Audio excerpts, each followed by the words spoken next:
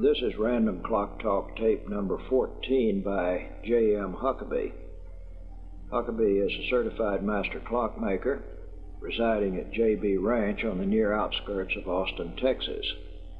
The subject matter of this tape will be the working functions of a small battery-operated quartz clock movement. The compass that you see here that is dancing wildly, that compass is sitting approximately over the motor of this little clock movement, and the motion of the compass hand cannot follow the functions of the motor. Therefore, it appears to be just in random dancing motion. As we look into this subject matter, let me speak to some of the things that we will be seeing. First, this little movement that I have here is not an item that we would normally be repairing in our shop because of its low cost and the ease of replacing one. This movement costs less money than a good lunch and meal in the local cafeteria. So we can see that it doesn't warrant repair. However, I'm going into the mechanism of this to show the technology in general terms of what is in a quartz movement and some of the things that you can expect to find and the workings. And this may help a workman that might desire to get into quartz watches, because this is larger. It has some of the principles that's found in quartz watches, and it will help the thought process to the beginner. Let's look on to the back of the movement. We find here is a slide switch that says start and stop. Now, that slide switch does not turn the battery on and off, but turns the impulse to the motor, to the stepping motor. It's turned on and off by that switch. That permits us to preset to a particular time and synchronize to the second with the standard that we're using to set the movement going. The knob over on this side is the set knob that rotates the hands.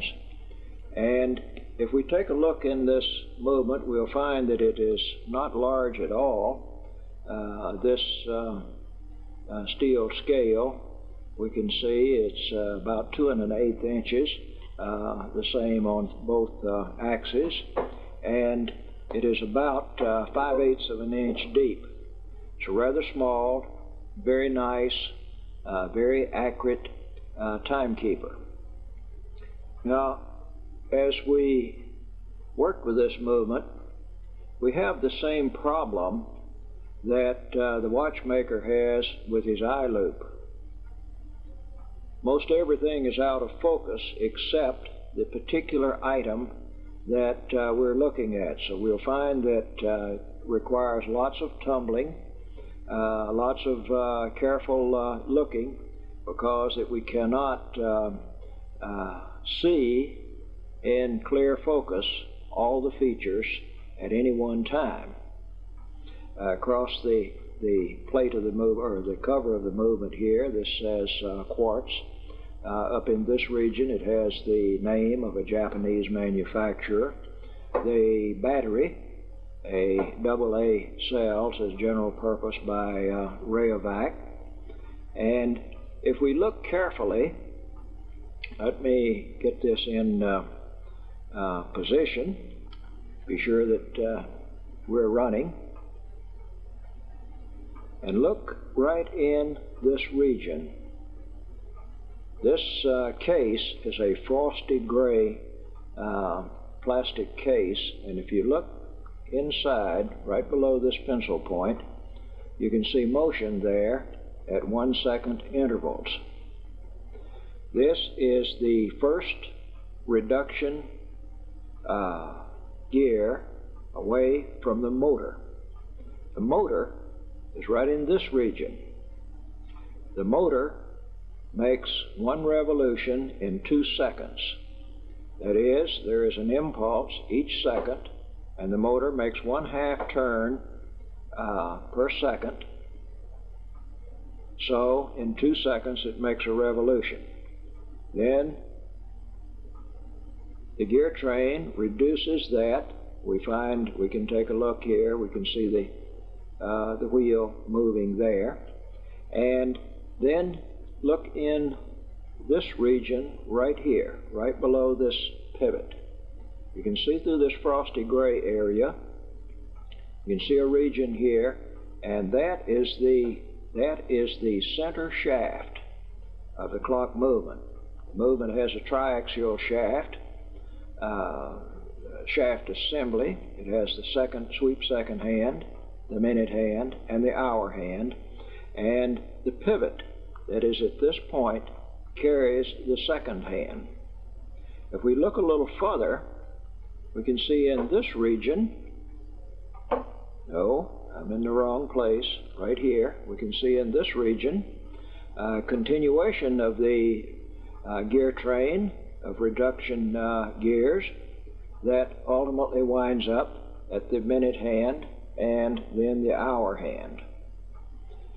Now, from time to time, I'll have problems pointing out these things because we're looking with an eye loop on the camera, a relatively low-powered eye loop. Between the lens of the camera and this point right here, I am 4.5 inches away. Now, this says that I cannot get in with an eye loop to readily see the things that I'm speaking to. Also, the camera is opposite to me, facing down. So what you see on the camera is opposite to my motion here. So it's a little cumbersome to handle, but we'll point the things out and carry you through the operation of this movement. From time to time, we will have to pause and change how we support the individual pieces. That is such that we can keep them in focus, and that shouldn't present a particular problem. This says made in Japan right here, or simply says the words Japan. The manufacturer's name, which I'm at a loss to be able to pronounce, is right in this region here. All right, let's turn over and look at some features on the front side. It is single hole mounting. The total length of this shaft here is just over 5/8 of an inch. We have provisions here for mounting the minute hand, the hour hand, and the second hand.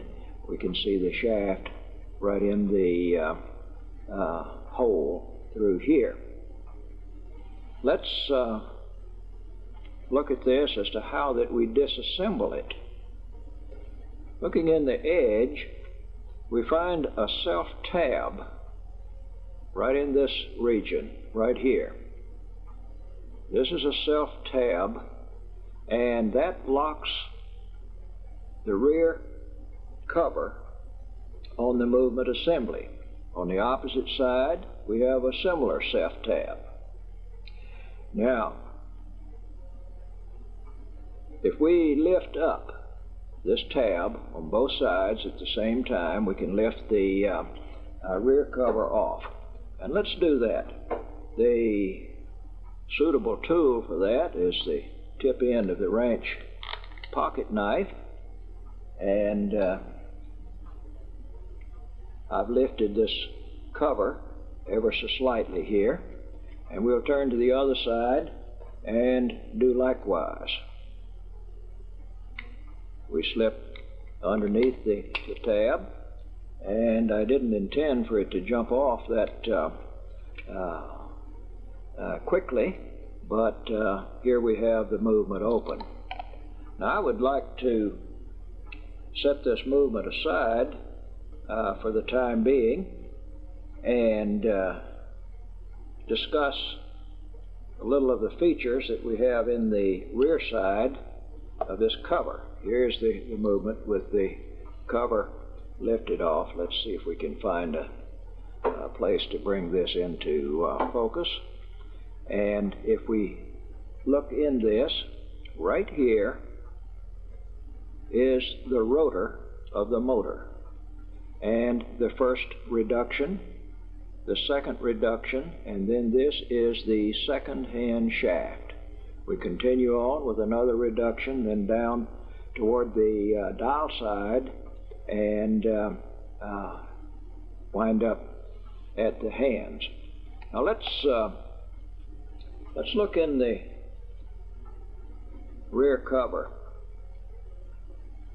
This cover, this is a masterpiece of engineering in its own right.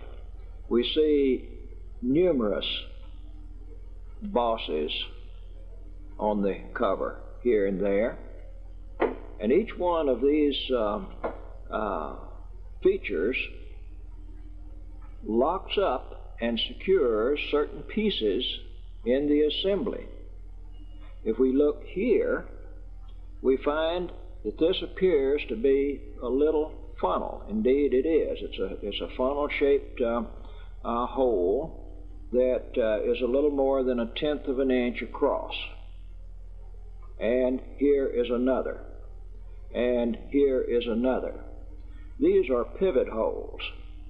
These are holes for the pivots of the pieces that we looked at a few moments early. Now these funnels wind up with a very smooth, self-bearing blind hole. That hole does not pass through the cover. That hole does not pass through to the outside. So this functions. There's several real nice features about this. Number one, it has the function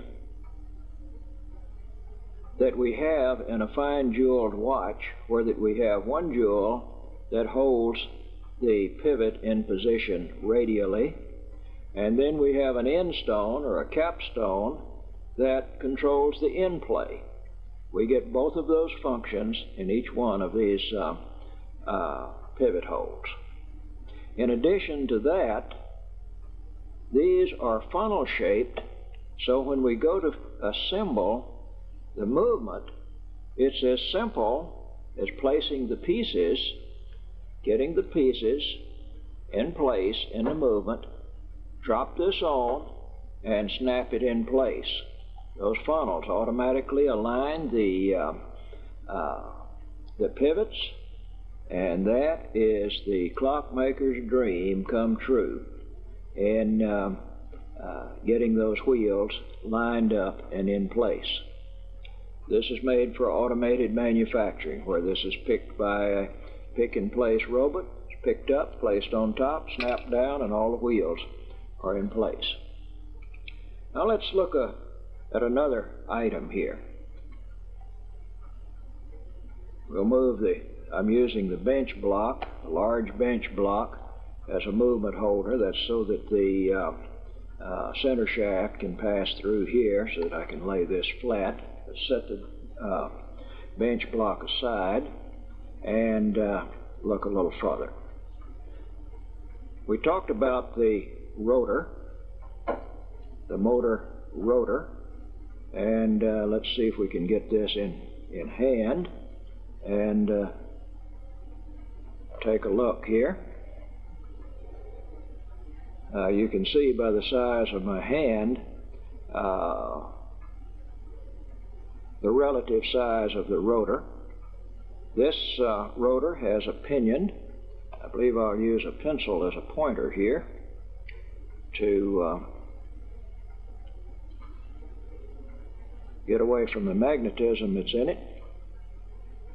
There is a pinion on the end here, the pivot.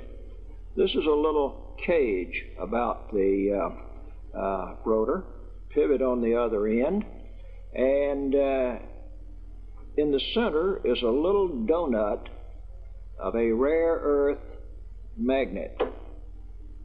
That magnet is somewhat like a ceramic material, and oftentimes called ceramic magnets. And the magnet is magnetized, and let's find our way in focus here. The magnet is magnetized on a crosswise axis here. We'll say north on one side and then south on the opposite side. The poles are crosswise in this magnet. That is the rotor, the entire rotor that is in this movement. I have to constantly seek for a place that I'm in focus to be able to see that. Now, let's go a step further and begin to remove some of these wheels of the gear train. The rotor sits right in here. The next wheel in the train is this one with the blue dot on it. I don't know if that dot will show up blue on the TV camera or not. We're looking at the second wheel, if we call the motor the first wheel. Incidentally, notice that this tweezer is not non-magnetic. The rotor sticks to it. What that does, that spoils your tweezer for other use. The tweezer will have to be demagnetized before we use it for some other purpose. Let's go a little further. The third wheel in our train is here. This is the third wheel of the train, and that is the second-hand shaft. The second-hand shaft. Very, very nicely, highly polished shaft with the plastic wheel and the plastic pinion. These wheels appear to be made of nylon. Now let's look at what we left in the case when we picked that up. Right here is a little friction spring, a little very soft little friction spring, and the purpose of that is to provide just enough friction to keep the backlash out of the second hand that goes on the shaft like this. There is a top and a bottom to that little spring, so when we look at it, we keep top side. All right? Continuing further, the wheel which we lifted out a few moments ago, it continues on, goes below this plate. Now this is a triple plate movement. There's what would be the equivalency of what we commonly call three plates or a triple plate movement. This wheel, the red dot one, carries the motion down below, and we ultimately wind up at the hands. Now let's begin to identify some of the other features here. See if we can get our light reflection so that we can highlight the item at hand, the battery. It's a single cell, it's not a battery of cells, it's 1.5 volts, AA cell. This is the negative end of the battery. That is the shell end of the battery. This is the positive end, which has the small central tip on it. It's important that the battery go in the proper polarity. It is held in with a spring clip, and we may have a little problem getting this in and out with the cover off, because the clips that support the battery are held in place by the rear cover. So we have to be careful when we lift the battery out after the rear cover is removed. All right. Let's talk about the motor. Talk about the stepper motor. Here is the motor coil. That's one of the largest pieces that's in the motor mechanism, or the largest piece in the largest single piece in the entire movement. That coil is wound with a very, very small wire. Two leads, the start and the ending lead, come out in this region. They come out just as loose wires, and they're soldered to a printed circuit board, which is right under here. Now those wires are very small, very delicate, easily broken. If we gouge this coil or rake it on something here, we would permanently damage the coil. The resistance on that coil is about 900 ohms. If you measure this with an ohm meter, an ordinary ohm meter that is used for any electrical or electronic testing can be used to measure that coil. It's about 900 ohms. As we look at the coil, we have within it the pole piece of the coil. If we look here, here is the cavity that the motor rotor rotates in, bearing in the bottom, and this bright piece here is the coil core. It's the magnetic core. This is a paramagnetic material of high permeability, and the coil with a pulse produces a north pole at one end and a south pole at the other end. This loop, it's like a hairpin loop, and we'll disassemble it a little later. This loop passes around here, so if we looked, if this is north end of the motor pole, then the one over here, which the pencil is pointing to, would be the south end, be north and south. And if the polarity, if the electrical polarity of the coil is reversed, then the magnetic polarity is reversed. And we find in operation that that is the circumstance. This coil receives an impulse in which, let's say for instance, this is north pole, this is south pole. The next impulse, then this polarity will be reversed, and the next is reversed again, etc.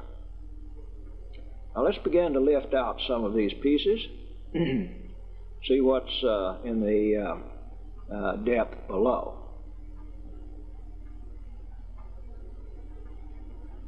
Let's get where we can look at this.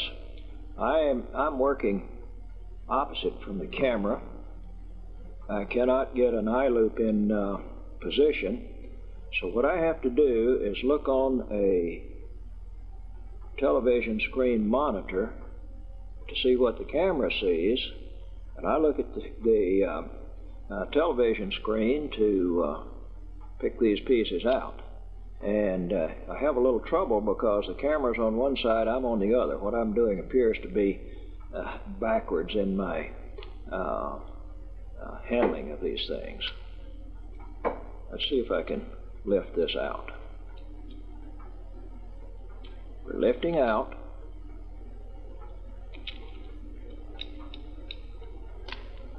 And pull out some more. And things seem to be pretty much tangled up here about the time we lift this out. But it's really not that way at all. Let's do this. We'll come down here and we'll pull this lead off of the printed circuit board like that. And we'll take the second lead and we'll pull it off of the printed circuit board. Now let's see what this lead looks like. Tip end of it here is the spring that holds the battery in place. It finds its way around through the passages and inside the case, and we come over to this little tab right here. That's the start and stop switch. When we slide the start and stop switch, we flex this and we touch down or don't touch down on the printed circuit board with this little shoe on the end, and that gives us the start-stop function on the movement. If we turn here, let's look at a little clevis. Find our way into the picture with this little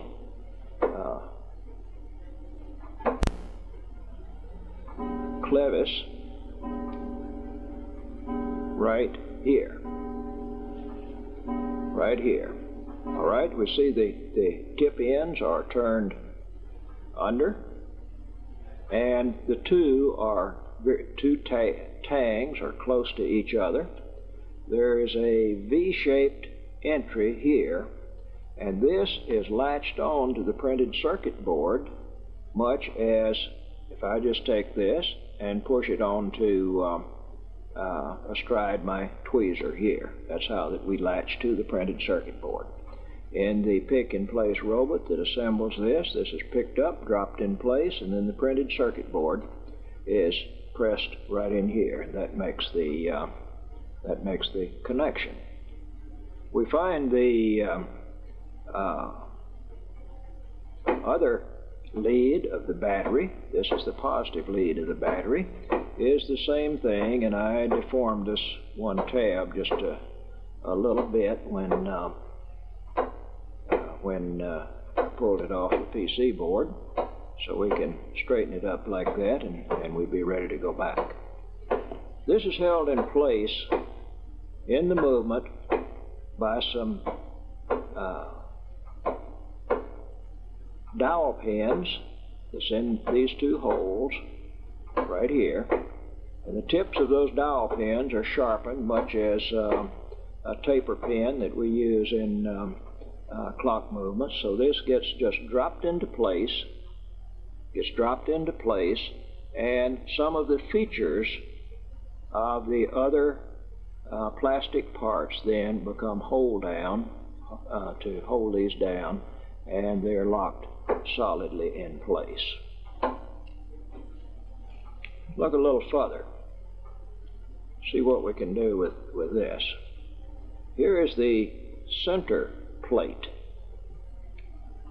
This is what would be the central plate of the three-plate system. We find the pivot holes, pivot hole, pivot hole, pivot holes. These are all in place here.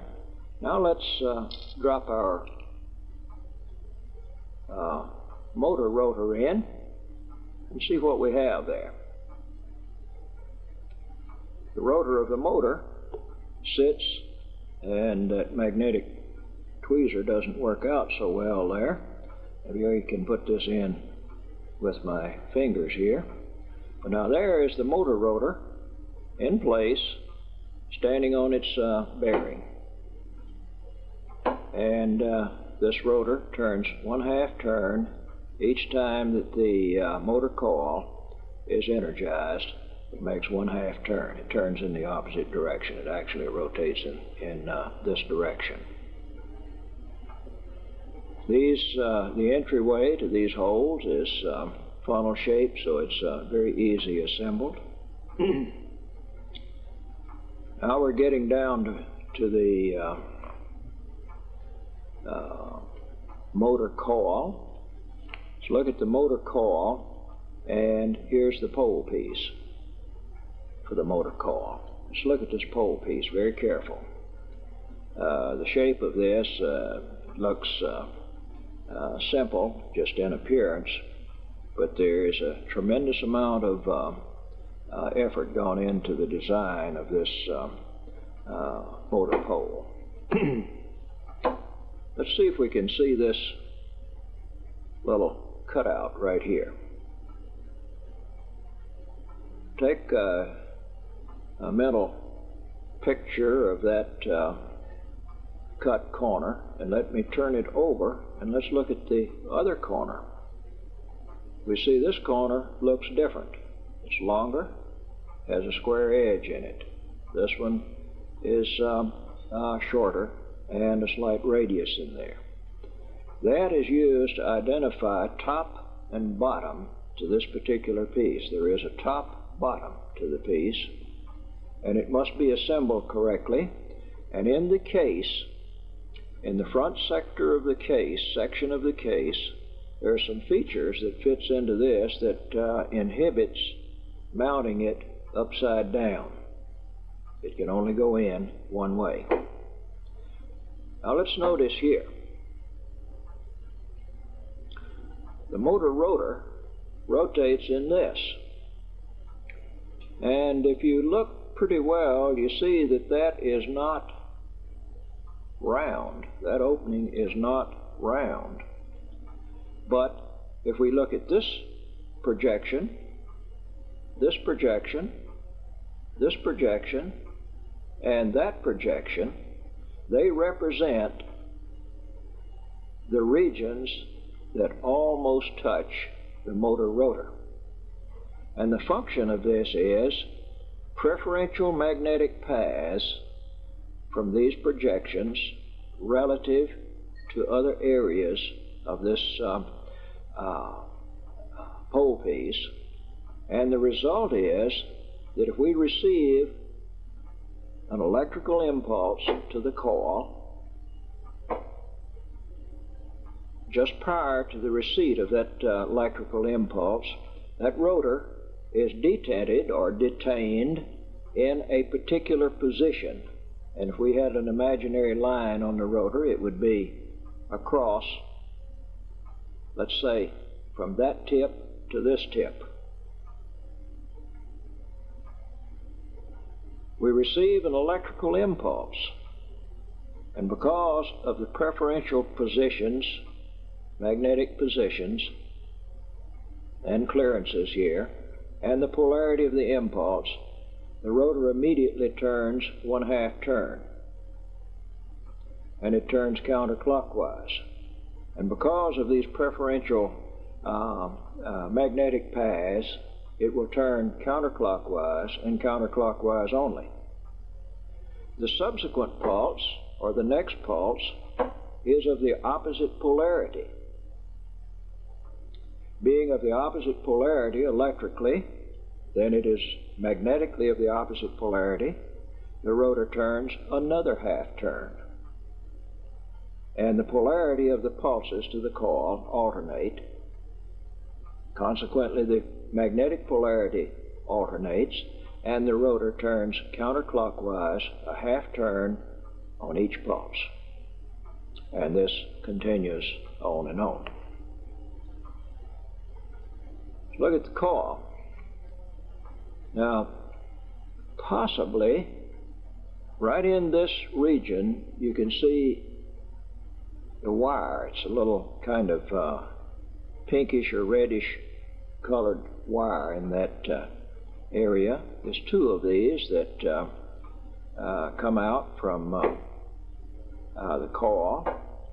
They pass over here and are soldered to the printed circuit board here and here.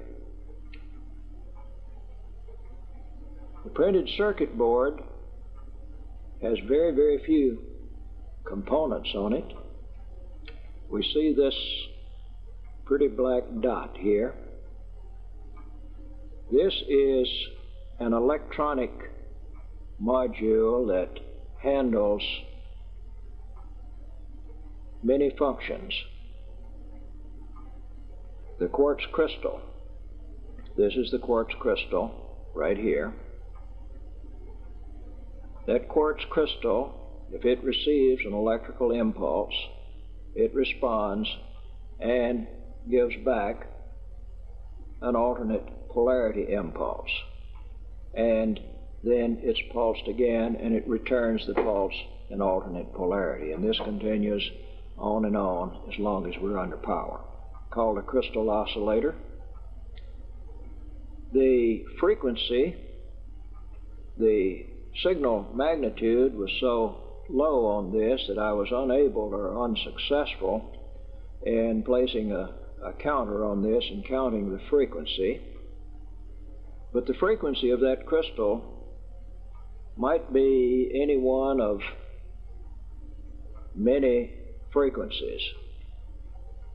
Of course, the electronic module has to be compatible to the design frequency. I suspect the oscillatory rate of this is something over 4 megahertz, that is, over 4 million cycles per second. This little capacitor here, soldered in at these 2 points, is a tuning capacitor for the crystal. Many of our watches, quartz clocks and whatnot, has this capacitor as an adjustable unit so that we have a fast-slow regulator on it. If these 2 pieces are aptly chosen pairs, then we don't need the regulator. So this serves as the crystal oscillator to excite the crystal. The second thing that it serves as is a divider circuit to divide that frequency, if this be 4 megahertz, 4 plus megahertz. It serves as a frequency divider that divides that frequency down, down, down, down. Electronically, in a module of this type, or in any electronics, it is very difficult to divide by 3 or 5 or 7 or something of that nature, but it is extremely easy to divide by 2. And generally speaking, and I presume that to be true here, the frequency that we began with is some value that when divided by 2 some specific number of times, we come out to 1 impulse per second. One common frequency that is used in battery-operated quartz clocks is the frequency that I mentioned, that I suspect that this is 4 megahertz. The frequency that is used that's around 4 megahertz is 4,194,304.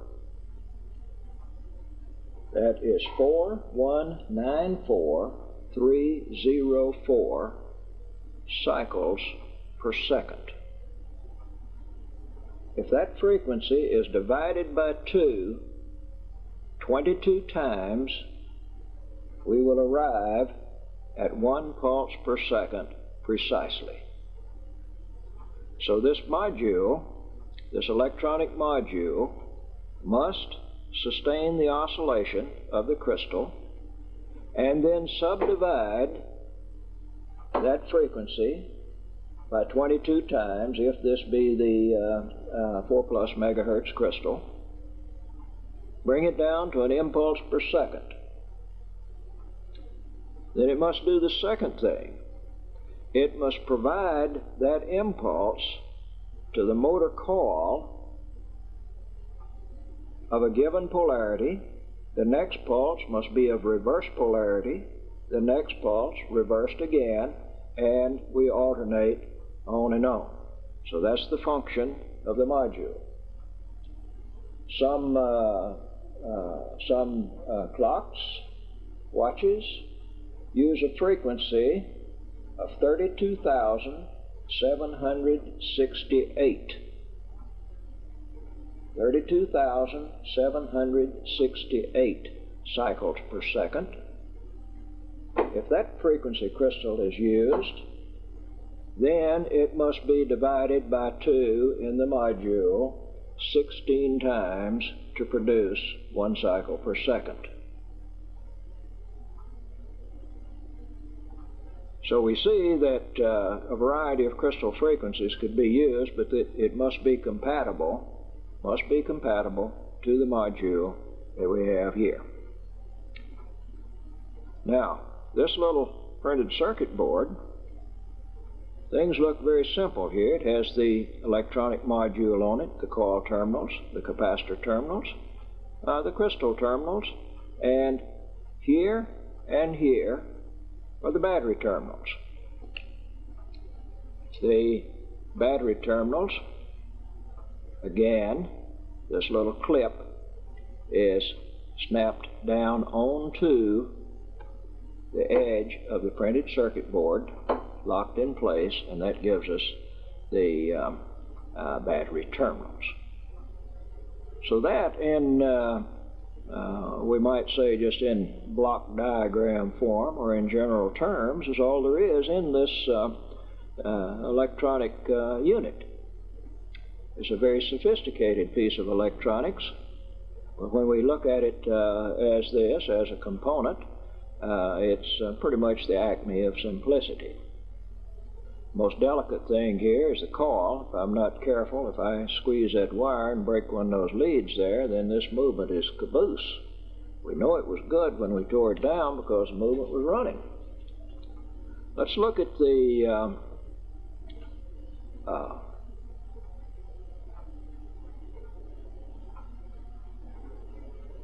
motor core. Big motors, this would be called motor stator. We can put this in this way.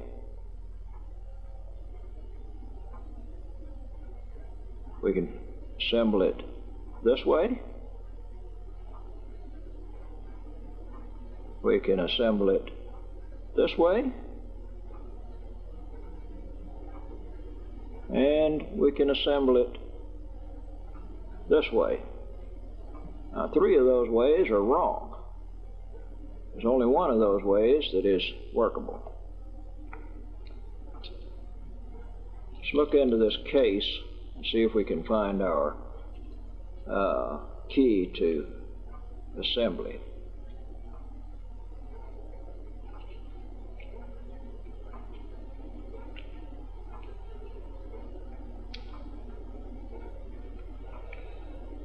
Let's see if we can drop in this back in the camera here.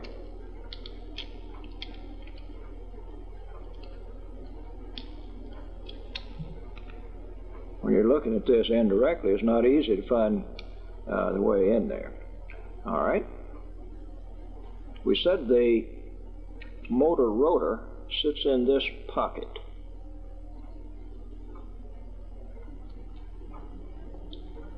Sits right in this pocket. That says that this must yoke that pocket. So it either goes that way or this way. Now we can't make a mistake when we go over these little sharp dart-like pins here. Remember that this is built for automated manufacturing, where this is a drop-in-place type of thing. Like that. Now, I cannot seat this down because the features on this end here says no. That's wrong.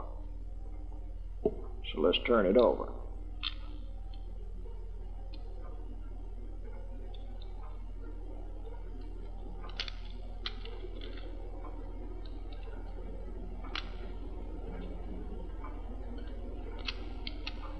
Now you see, this is a drop-in place. The features here dictate where it goes.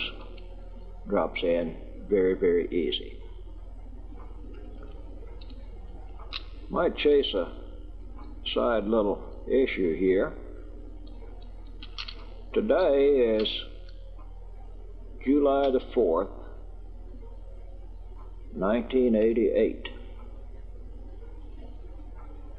It's about 6:15 in the afternoon. Here on the JB Ranch, we've had a good day today, commemorating the independence of the United States. The freedom of a nation is a priceless thing that we take for granted, that many people of the world have to give their lives and maybe never have. We fly a couple of flags on the ranch here every day of the world. Texas flag, U.S. flag on the flagpole. Of course, rural people on a ranch, every day is a work day. And this afternoon we paused a little while to reflect on the freedoms that we have in this nation. And we looked at the flag and we expressed our prayer of thanks for the freedoms and the blessings that we have. And as I thought on these things, I find that freedom is very precious in my life. I grew up as a young man and was in the World War II, also in the Korean War as a soldier in the U.S. Army. And the little high school that I attended only had about 9 boys in the 9 young men in the high school graduation class, of which 5 of them were killed in those 2 wars. That makes the price of freedom ever in my mind, and how important it is to us as a people. We also think about our blessings. About the time I started to slow down in the afternoon from the work and set this talk in place, we had an electric power failure here on the ranch. And that's just about disastrous to a place like this. We've been pumping water all day long. The temperature here today, mid-afternoon, was 100 degrees. We pump 10 or 15,000 gallons of water a day in that type of weather to keep a green fire break around the house here. Power failure, the water stopped, the air conditioner stopped, the ice maker gave up, we couldn't cook our supper. All these things go on, the air conditioning gave up. It's hot here in the shop now. It's 6:15, the power come back on a little while ago. But when we think of this, we should pause and be thankful to our Creator for the blessings that He gives us in both freedom and material blessings and spiritual blessings in every day of our life. Let's look down inside of this. Here is the pipe that carries the hour hand.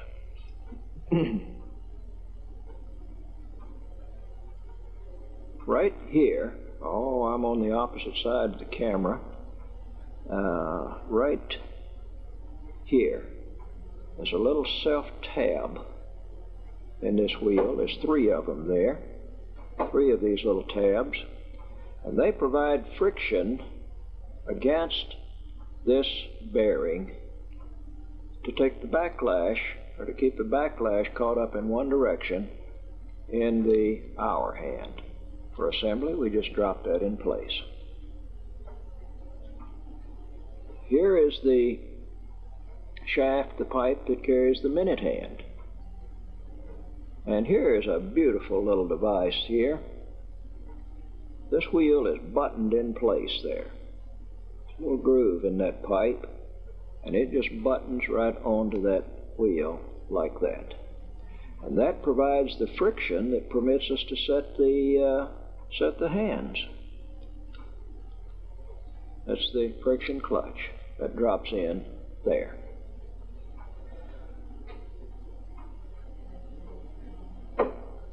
Let's look at our battery leads.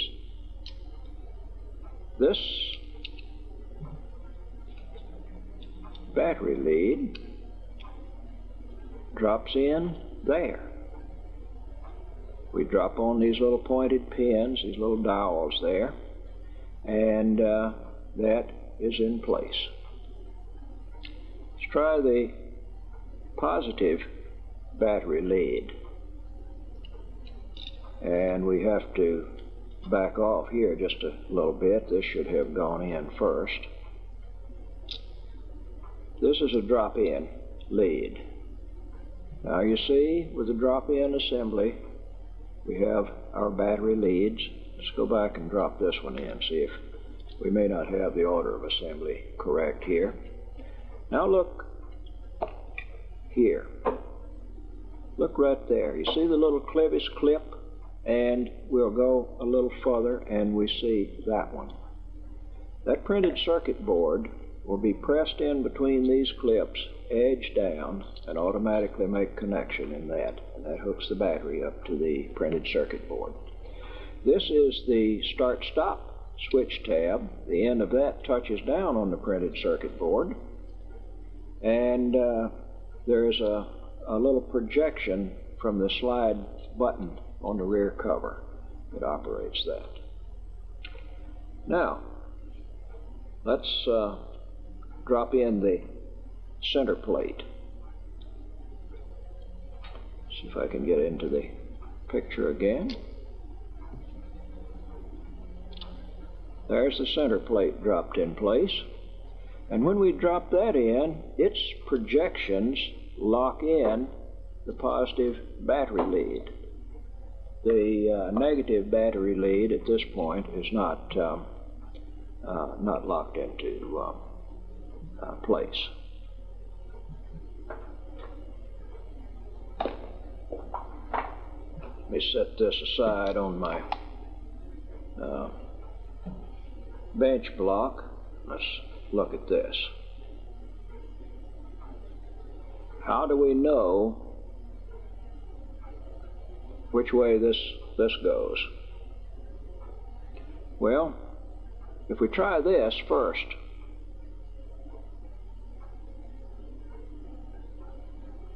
we can intuitively discover that that's wrong,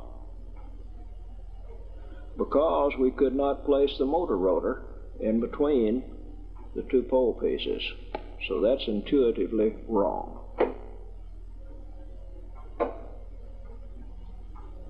It says that it must go this way. Now we have the space. We have the space that the motor rotor can insert here. But we may be upside down. Let's look at the features on the end and look in this, and I believe that we're correct. Let's give it a try and see. If we are correct, there,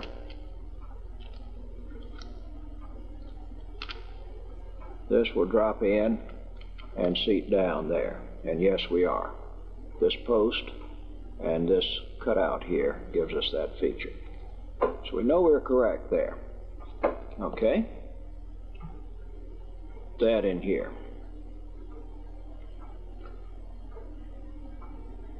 It's about 6:20 in the afternoon here on the ranch. The air conditioning hasn't recovered from that power failure earlier in the day today, and it is indeed hot here in this shop. But things will be caught up and be all right by morning. Now, how do we latch the printed circuit board in place? We just press down here, just hard enough to latch that in place. And there we are. That latches the PC board in place, hooks up the electrical leads. We've got the motor assembled, and let's place the battery in place. Spring's on the negative end, so we head in positive end first, and there we are.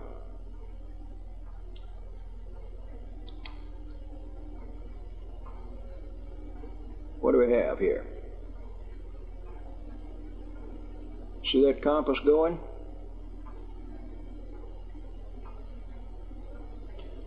Now, what do we conclude from that? We conclude that the battery circuit, the electronics, the crystal, the coil, all of this, everything in the electrical circuit is functional. There is not a technical problem in this. If this movement does not run now, it's somewhere other than in the crystal, the coil, the electronic circuit, the battery, whatnot. So that is a quick test that you can place on one of these to see what do we have. Let's drop this on here, and my compass pointer was dragging on the dial there. The needle cannot distinctly follow the magnetics here, but the fact that it is in motion tells us that the magnetics is in operation. Let's pause for me to pick up some tools, and we will, the pointer's hung up there again. I could do well to have a new compass.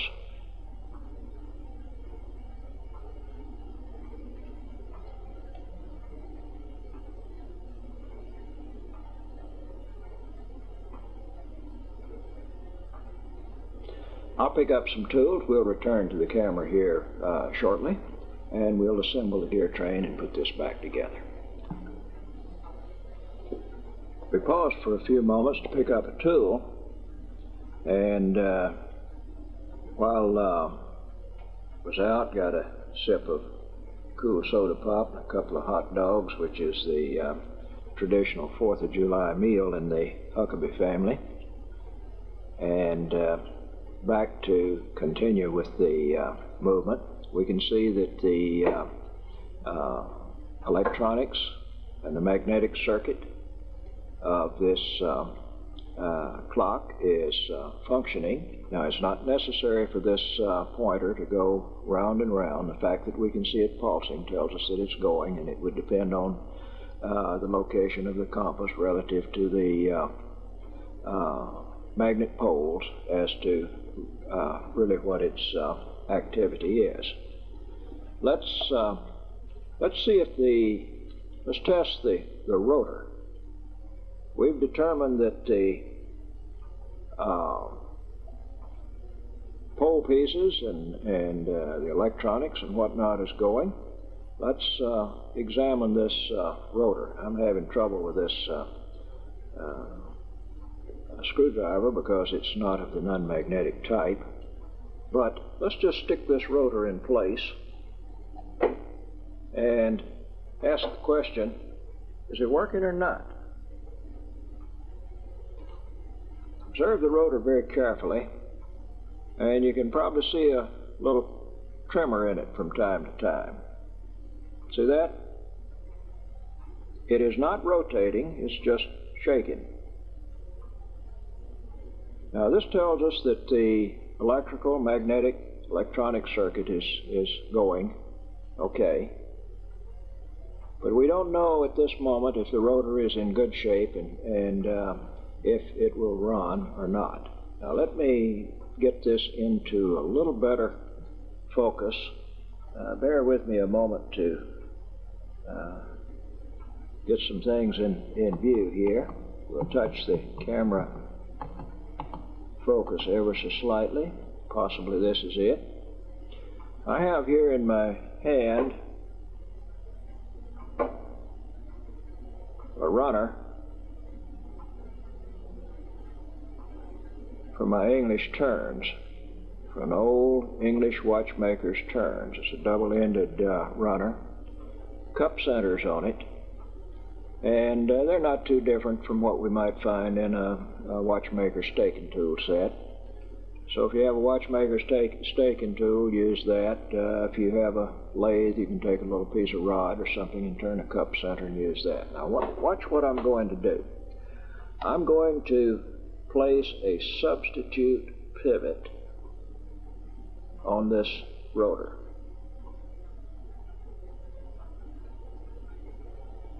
And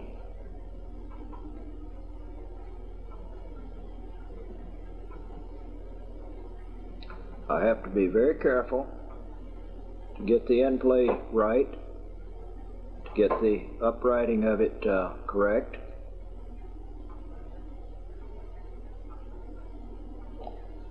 Let me try again. Not being able to get the eye loop in here, not being able to get under this camera, this is a little difficult task to see, particularly when your eyes are 68 years old. How about that? Well, I'm off center there again. There we go. How about that?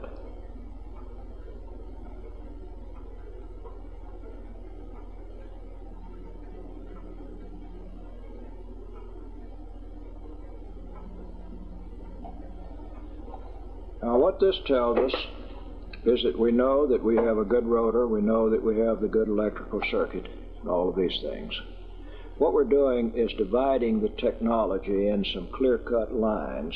We're saying, all right, if you have problem, do you have battery problem, do you have wiring problem, do you have coil problem, do you have electronics, rotor problem, these types of things.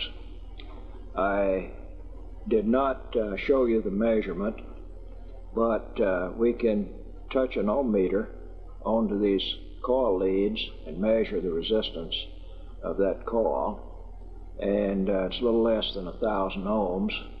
And if the ohm meter got some figure that was up tens of thousands of ohms, we would know we had a problem. If we got something that was down a few ohms or a few hundred ohms, we would know that we have a problem. The exact value is not as important as that it is within the general area of where it should be. And now as we continue, if we have any malfunction, it will be in the mechanical circuit of the gear train. All right, let's take the center shaft, which carries the second hand. We have the little friction spring on it. It's in the proper place. I'm holding it so that can't get away. There we go. We drop that in place. This is on the bearing in the far end. Considerable slack here. But remember, the funnel-shaped bearings and the blind hole sets the end play correct and sets that in location, so we don't have a problem in that. The wheel here, let's look at this one.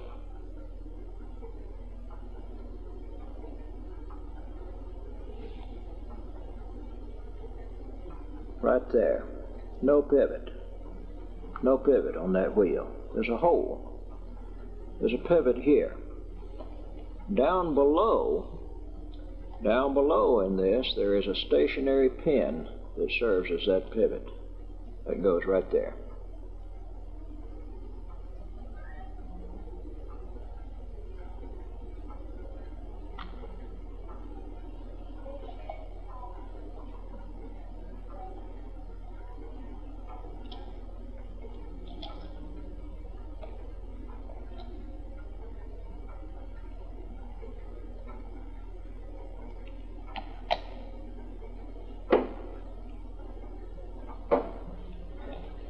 Friends, I've just pulled off a stunt here that we all know better than to do.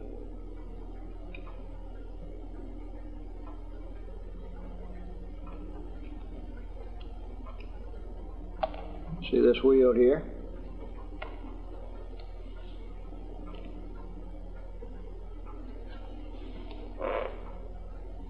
See that one? Guess where that goes? Guess where that goes? Well, that goes right in the bottom under all this pile that we've put together. How about that? So what do you do in that case? Well, it's not all that big a deal. We've just taken part. Look at it again. Put it down inside. Let's see if we can get this out a little more intact than we did the previous time.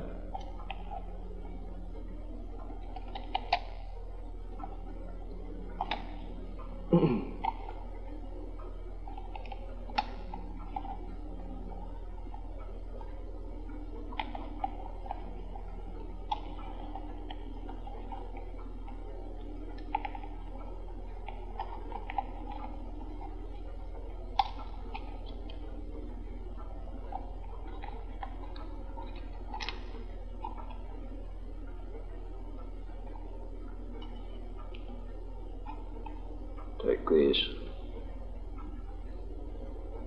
battery leads off.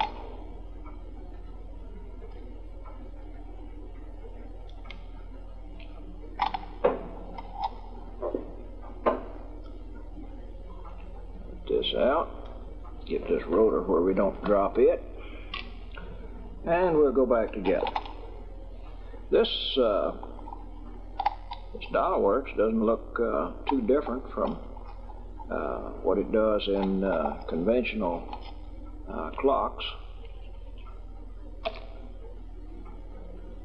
Get these in. They drop in. This drops in.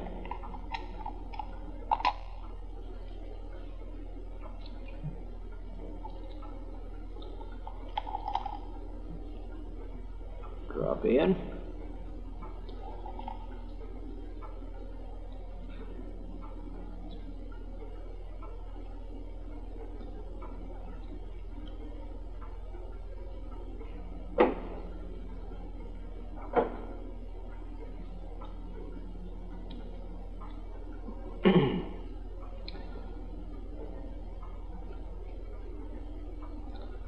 This wheel here, which we left out, see, has no pivot in it. We look down in here, we don't find any pivot down there either.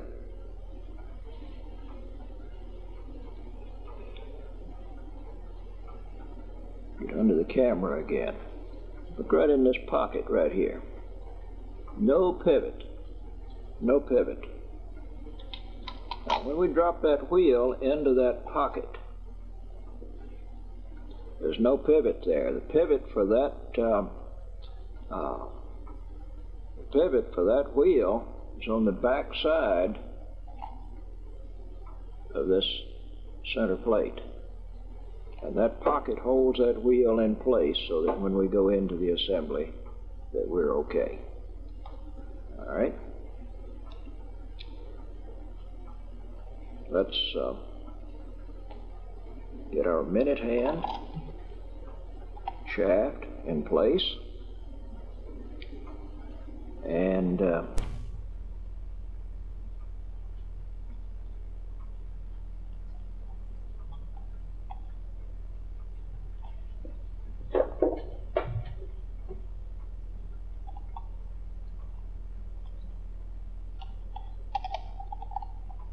that.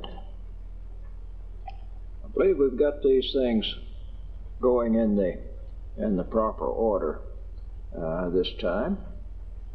We take our motor. We're going to drop the electronics board.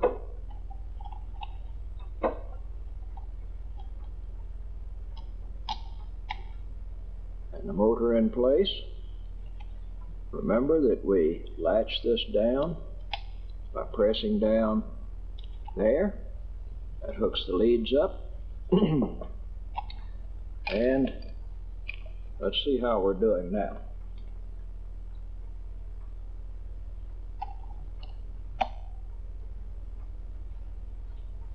And are we running?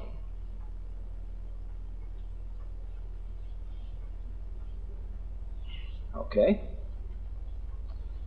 Now we're back where we started, or back where we got back set. All right?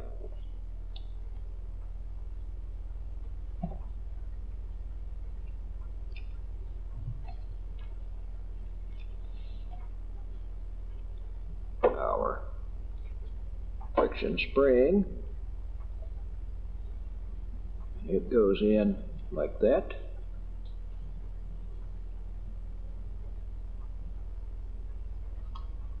Second hand shaft, and this is our gear train.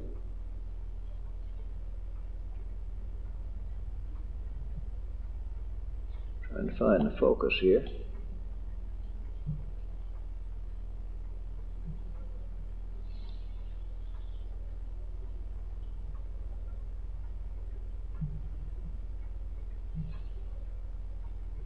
This heads for our motion works.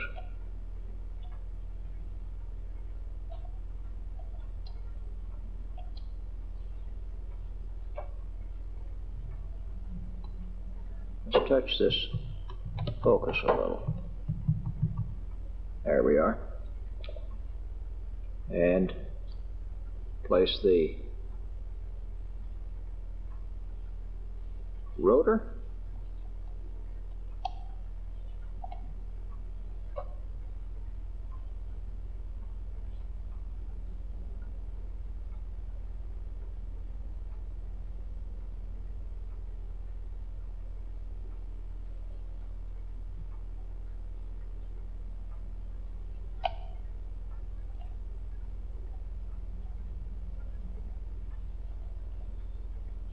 I'm afraid I'm going to have to get me an eye loop to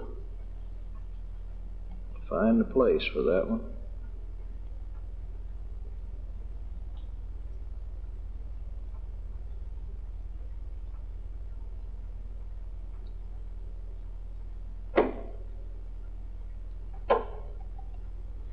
I'm going to have to get an eye loop to find the place. Bear with me a moment.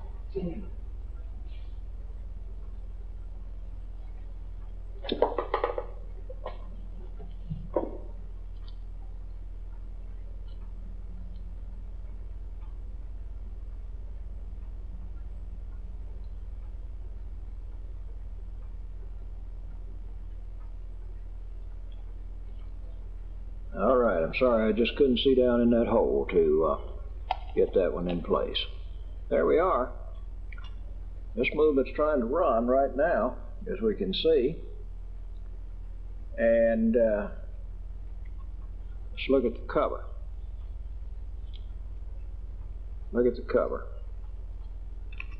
Here's the projection of the start-stop switch, this V here, that sits over this tab. This tab is pushed against the printed circuit board to stop the impulse for synchronization and setting. Now, see what we have to do to get this together. This is a straight down latch in place. Did you ever assemble a movement that got the pivots in place that easy? We ask the question, is it running? Well, let's see if it is.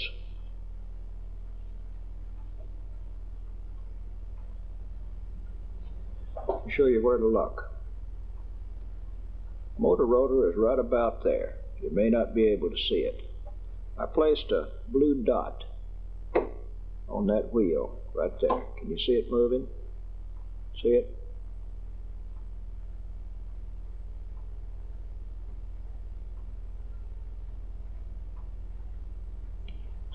That movement is running. It's all together, and you've never had, until you tear one of these things down, you've never had an experience that is that inexpensive in such a high technology. That is a beautiful little movement. The engineering in that is just absolutely superb.